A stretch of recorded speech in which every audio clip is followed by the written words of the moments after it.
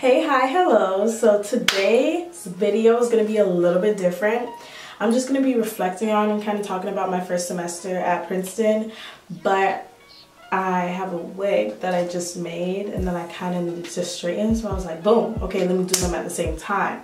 So it's kind of going to be get ready with me for tomorrow, which is Christmas, because I'm prepping my wig.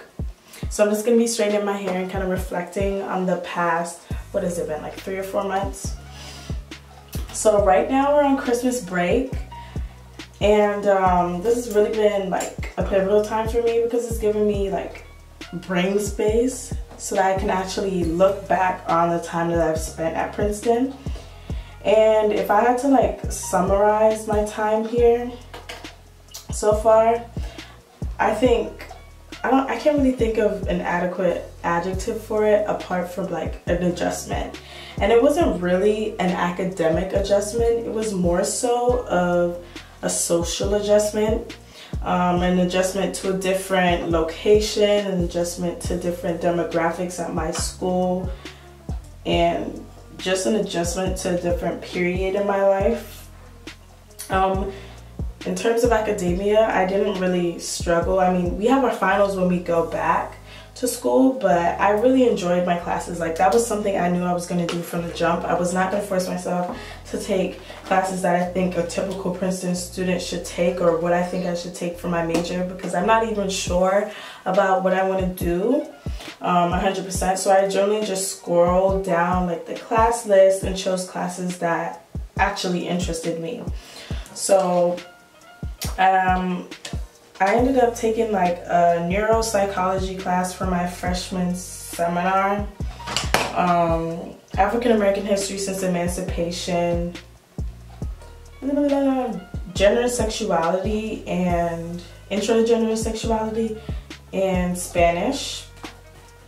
And one thing I really liked was that my classes overlapped, so I really got an interdisciplinary approach toward all of the subjects that I was doing, because if we were talking about something like racial bias or intersectionality in and of itself, it would pop up in all 3 of my classes.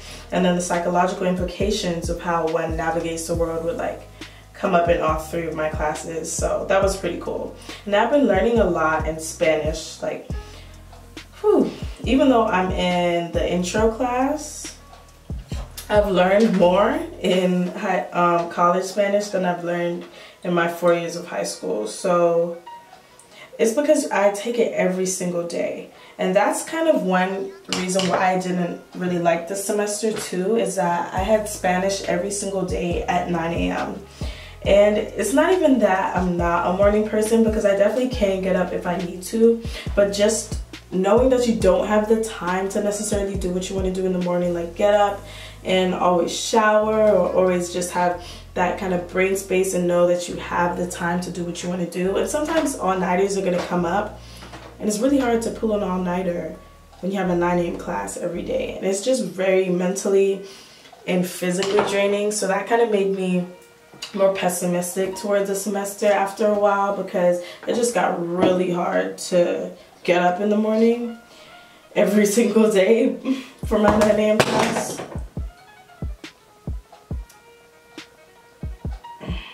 We're just gonna ignore that. So yeah. Okay, I may or may not edit this part out and make it seem like I actually have my life together. I don't know. Only time could tell. Yeah. Okay, that's probably gonna happen a couple times throughout the video, so like deal with it, please. Anymore. Yeah, that's just what made me kind of more pessimistic towards the whole semester, because I just hate getting up at 9 a.m. every day. And then my professor would just send us homework to do at like 10 at night or 11 at night, be like, print this, oh, fill out this worksheet. Like, what? That's very inconsiderate. I would never email them at 2 in the morning asking them for an extension or something, so I don't feel like it's fair for them to assign work at 11, 12 at night. So yeah, the wee hours of the morning, and then I'm gonna see you at 9 a.m. and you want the stuff done, it's just not gonna happen. So I just didn't like that. In terms of like campus diversity, that has also been like a difference for me, because I've come from a high school where my school is predominantly like me, and I was extremely comfortable because there are just things that don't have to be said when you're with other people who know your own culture, because you share that same racial experience or like cultural experience. And coming here and not having that same instant connection with people has been kind of weird, but it definitely is a learning experience. And it actually hasn't been that bad. It's just an adjustment, just like everything else is in college. In terms of my living situation, yeah, I really came in here thinking it would be pivotal for me to have like roommates. It's not. I just want to single for the rest of my college career, because this roommate stuff is not working out. Like, I go to bed really late, and all my roommates go to bed at like 10 o'clock the latest, so it just doesn't work out. And I just don't like having to share my place of solace with somebody else. Like, if I want to shower and I don't want to like put on my clothes immediately, or if I want to play my music, or if I don't want the light on, or if I want to study now, or if I want to put my book somewhere, like, you have to compromise because you are living with somebody else and you don't want to inconvenience them. So yeah, I just don't want to have to deal with all that. No, this living situation is not for me. And then there's just some stuff that like my roommate did that I just really didn't like. I just felt like she wasn't respecting my personal belongings, and I'm just not with that. Like, I'm not trying to deal with that the rest of my 4 years. So I want to get a quingle, which is like either four, it's a quad, but you all have it's 4 singles in the room, so basically you have a single. I would really like that, because I can like always retreat to my room whenever I want to, or I can socialize with my roommates, because I still do have roommates, or just have a single by itself.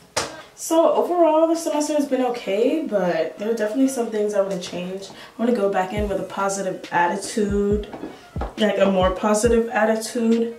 And something that's really been bothering me is finding my calling in life. And everybody says you're only a like college freshman and you have a lot of time to decide, but when you have all this impending pressure to like secure internships and to like start doing things like, I don't know, starting a blog about your calling in life, or like your passions or whatever, how am I supposed to have the time to truly discover who I am and who I want to be and what I want to do if there are all these prerequisites that I'm supposed to already be fulfilling in order to take me to that place, you know? Like, I don't really understand how that works.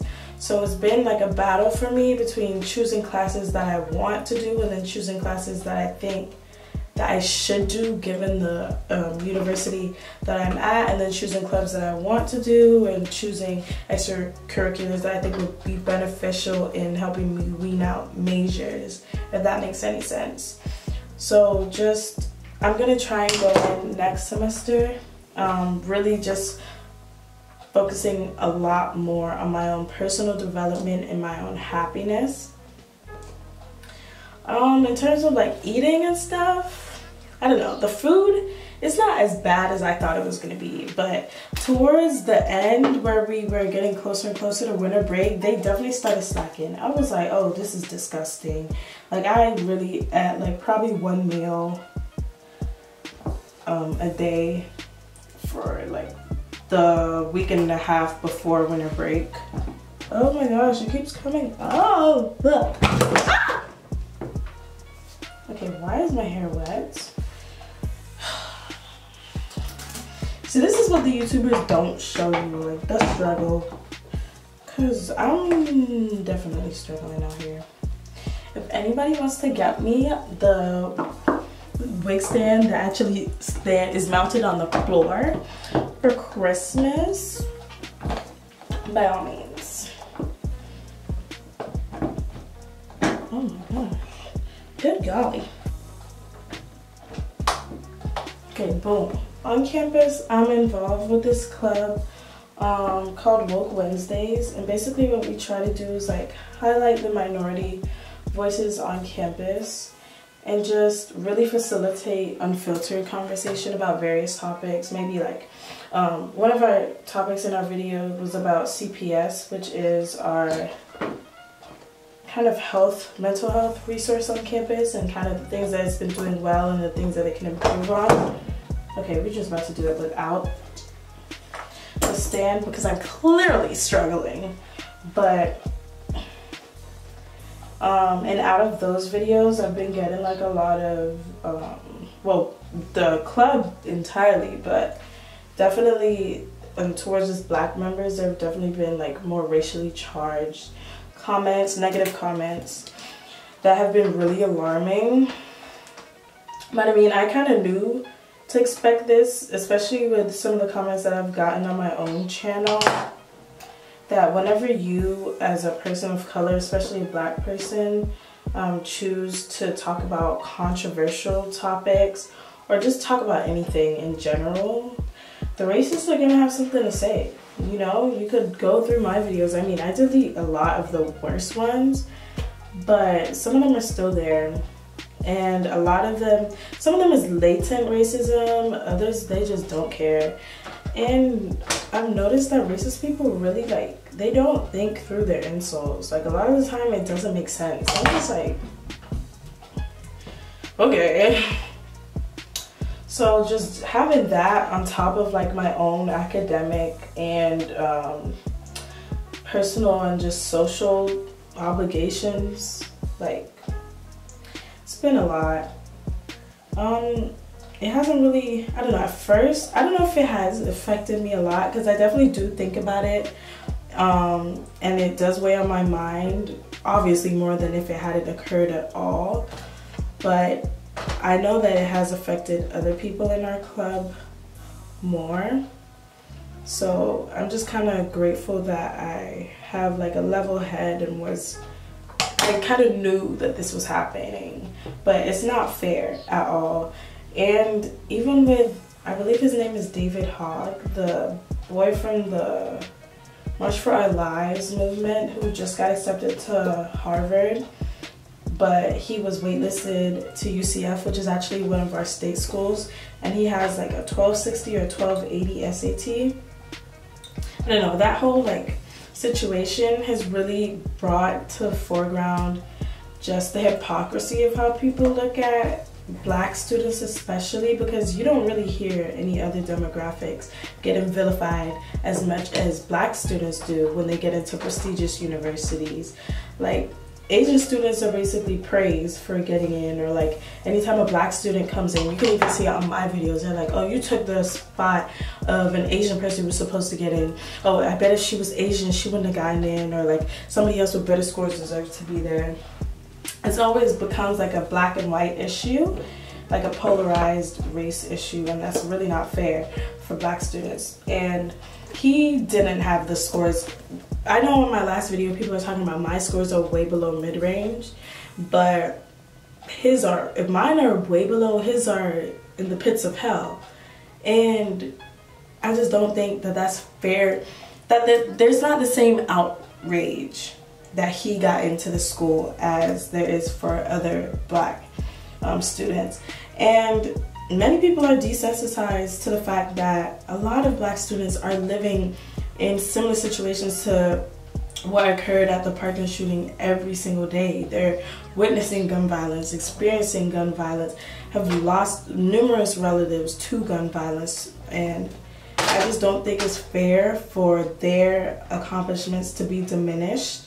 But then when somebody who experiences a school shooting has way lower scores, and then even though they did, I'm not going to take away from their movement, the March for Our Lives movement was definitely great and necessary and was amazing in and of itself. There are other black students who are doing equally as amazing things who aren't getting as much coverage or who aren't getting as much media support, you know? Like now these kids are the face of the movement and the face of like political change among the youth, you know? And that's not fair for like activists in Ferguson, black activists in Flint, Michigan, you know? Like we don't see those students. And we wouldn't give, well, I would, but a lot of people wouldn't give them the same support for getting into prestigious schools if they had the same scores as they are giving the Parkland shooting survivors, you know? But that's not to take away from the fact that he has accomplished a lot, and getting into Harvard is a great feat, you know. But I just want to really talk about how I resonate with the Black and brown students who are bringing this hypocrisy to light, because all of my accomplishments have been diminished, but who's to say that I haven't also had pretty vivid experiences with gun violence that are still traumatizing to this day. Just like the Parkland shooting survivors, but I'm being vilified for getting into this institution, and I took the spot away from a deserving student who had higher scores, but somebody with way lower scores than me with a different color skin is all the more deserving, you know? So yeah, other than that, Princeton has been better than I expected it to be. I definitely came in thinking that it was just going to be, oh my gosh, I'm going to hate it here. And I actually don't hate it. You know, there are definitely some things that I really do not like. Some things that I really wish to change throughout my 4 years. Y'all stay updated.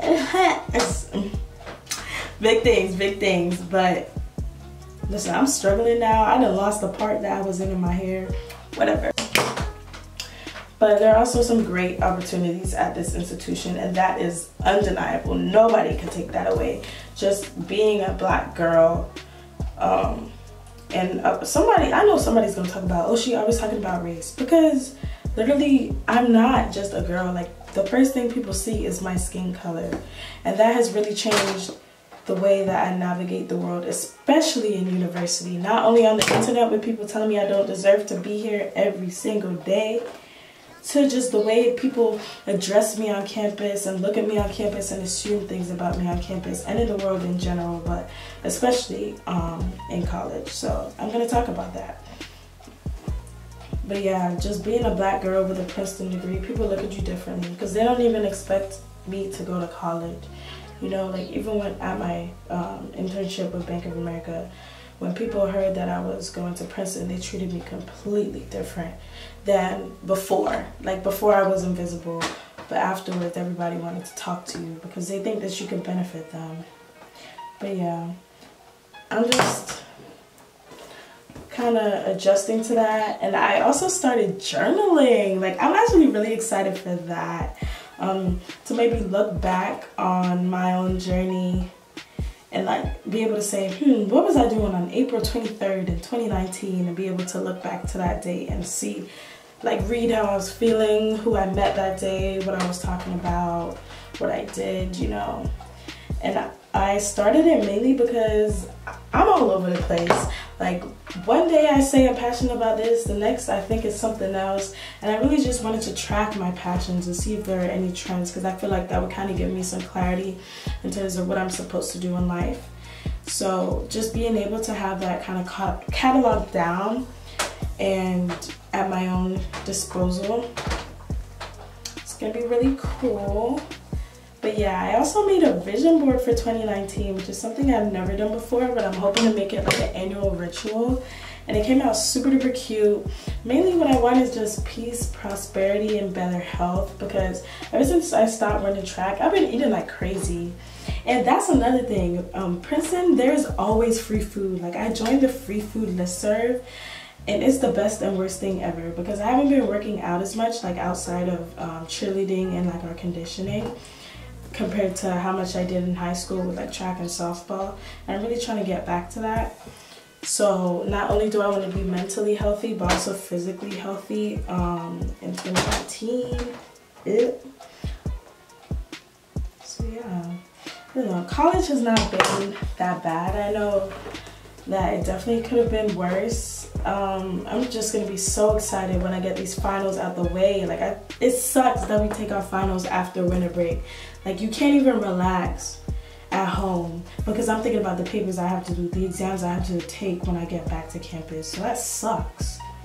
But aside from that, I'm really happy to be back. I feel like I wouldn't have been able to reflect on my Princeton experience so far if I hadn't come back. Like, I was definitely getting really sad up there because just the cold weather, just the change in people, the campus, because the Princeton bubble is really real. Like, once you step foot on campus, you have to make a conscious effort to get off, because it is so hard. You get so consumed in your work, your extracurriculars, and then aside from that, any extra time you have, you're trying to sleep. So you really have to like plan out the time that you have to go and travel. And that's something I really wanted to do, because New York is right there. Public transportation in New Jersey is way better than it is in Florida. And I just haven't been taking advantage of that. So I hope to do that when I return to campus too. But yeah. So this is the wig I made.